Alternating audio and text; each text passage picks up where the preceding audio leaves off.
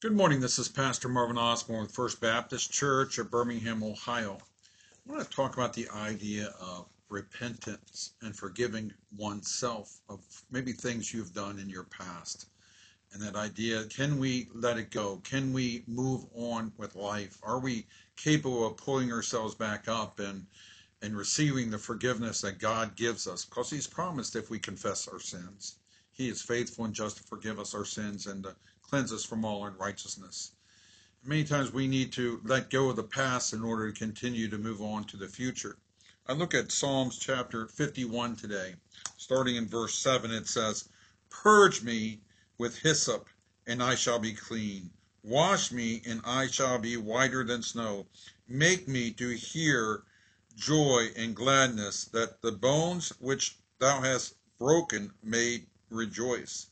Hide thy face from my sins, and blot out mine iniquities. Create in me a clean heart, O God, and renew a right spirit within me. Cast me not away from thy presence, and take not thy Holy Spirit from me. Restore unto me the joy of thy salvation, and uphold me with thy free spirit. Then I will teach transgressors thy ways, and sinners shall be converted unto thee." Psalms 51, 7 through 13. I like the fact that the psalmist here is using personal pronouns. Me, I, me, I, me, mine. Over and over again, he's talking about himself.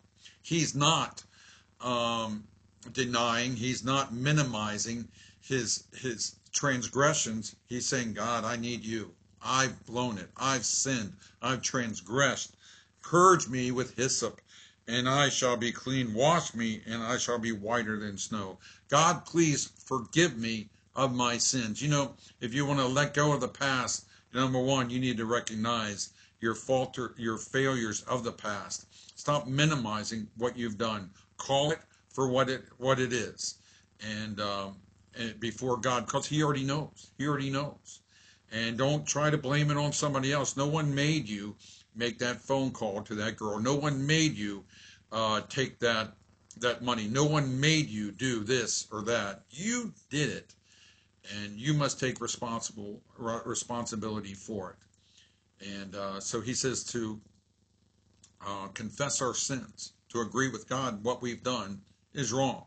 I am responsible, Almighty God, for the sins I've committed. And so he's saying here, that's what the psalmist is saying here, isn't he? He's saying here, I've done this, and God, please, I don't want to wallow in this anymore. Take not thy Holy Spirit away from me. Different era. The Holy Spirit could come on a person and go away from a person depending on their closeness with God. But as a believer in Jesus Christ, if you're truly born again, the Holy Spirit resides in you. He'll never be taken away, but certainly He can be quenched. He can be stifled, can He? And we no longer feel His power in our life. For you and I, we say, God, release the Holy Spirit in me. I want to have the joy of my salvation, as he says. I want to have that fellowship with you again. So we see the psalmist here. He's sinned. He's transgressed. He's confessed his sins. And God, now I want to move on with my life. And if you do this, God, and then he says, restore unto me the joy of my salvation, and uphold me with thy free spirit. Then I will teach transgressors thy ways, and sinners shall be converted unto thee. He's saying, I'm going to do my best to keep others from falling into the same sins I've done. That's a man who's lived a life of repentance. He's not going to go back to the old ways. David's not going to go look back at that out that window again. He's not going to invite some other man's wife into his home. He's not going to commit adultery anymore. He's not going to go into that any longer. God, I want to make sure that everyone knows that that is not the way to do it. That's repentance, isn't it? That's true repentance. He was going one way, and now he's going a different way. That's repentance. I'm agreeing with God.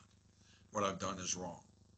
My friends, We've all done things wrong. We've all sinned. We've all transgressed. We've all committed iniquity. We've all fallen short of the glory of God. None of us are perfect. We are saved by God's grace. We are kept by God's grace. And so you and I need to keep short accounts with God. We, like this psalmist here, need to confess our sins and be willing to repent of our sins and to keep others from falling into those same sins. You do that with your children, don't you? You blew it when you were a teenager. Maybe you got into premarital sex, or maybe you got into drugs, or you maybe got into alcohol, or you got into some kind of criminal activity, and now with your children, you've repented, you've gotten away from that. Now with your children, you're trying to keep them from making the same mistakes you did, right? You see the same progression of where they're going, and you see it's not going to end well for them like it didn't end well with you during that time. The same is true here. He says, because God has forgiven me, now I'm trying to keep others from going down that same path. I love that passage, don't you? It applies to me and it applies to you. It applies to all of us. That we need to keep short accounts with God. We need to confess our sins, and we need to continually keep walking that walk that He's called us to. Stop making excuses for the past. Let's let go of the past. Let's confess it. Let's repent. Let's move on, because we have so much road to still go down. So many things left to do before He finally calls us home. This is Pastor Marvin Osborne saying, God loves you, and I love you as well. And I'll talk to you as well.